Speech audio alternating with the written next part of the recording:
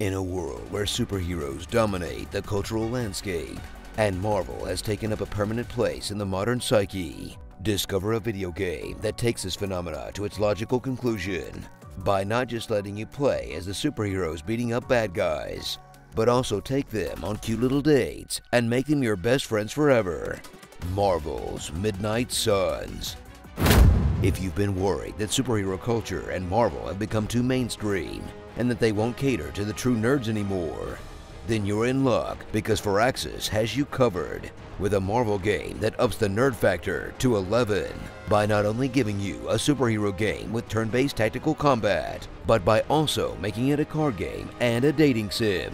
A dorky trifecta of qualities that might turn off the average player, but for the kind of guy who was big into Marvel a decade ago, will probably be like Scrooge McDuck diving into a pile of cocaine. In a game that feels like a successful combination of XCOM and Fire Emblem 3 Houses, except that I'm pretty sure you don't get to marry Blade at the end. Not that you won't absolutely still try. I'm fixing to do some day walking. Soak in the rich backstory of Midnight Suns, as the probably storied comic book series introduces you to a handful of new heroes, featuring a couple of angsty teens, off-brand Ghost Rider and Wesley Snipes, who must team up with the Avengers to face a world-ending eldritch threat. With a hand-built team of heroes, each with individual flavors of power, in intricate battles that live up to Firaxis' tactical pedigree, that always feel like you're scrapping together a winning strategy against overwhelming odds. Except this time, you won't always have your best move available because you didn't happen to draw it from your deck.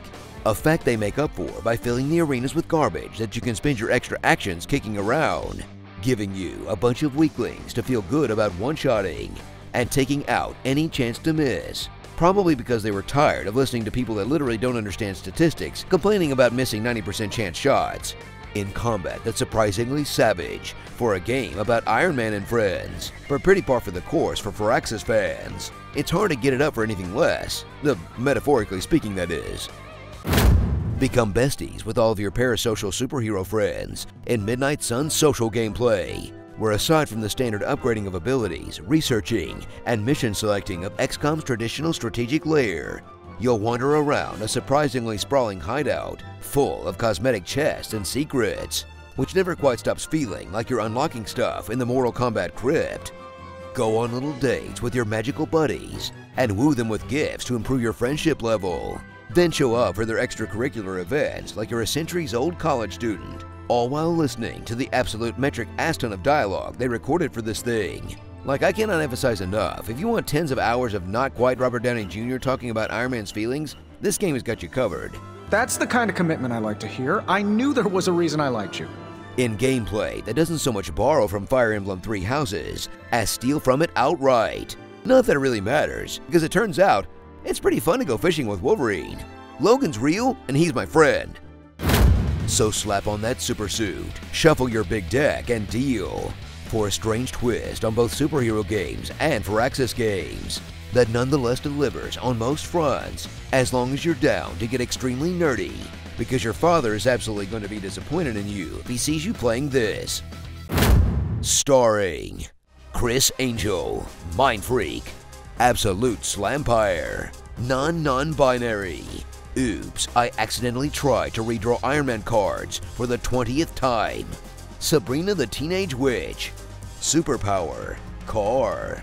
I'm making a note here, huge success. The personality works better with the mask on. Captain Generica, Berserker Barrage, Real Scarlet Bitch, The Jolly Green Giant, and Protagonist Like You, Marvel, Enemy Unknown. Honestly, if you really want to reclaim Marvel for nerds, just make one that's basically Crusader King somehow. No one that doesn't make Excel sheets for fun are going to play that game. Tell us what you'd like to hear in my epic voice in the comments below. When you're going into a game, you're not expected to hit a home run every game. You're just doing everything proper with proper swings. Confidence, a fool substitute for intelligence. Where are my toes? Dear God, I can't find my toes. Oh, there they are. The Waffle House has found its new host. Moths love dragons.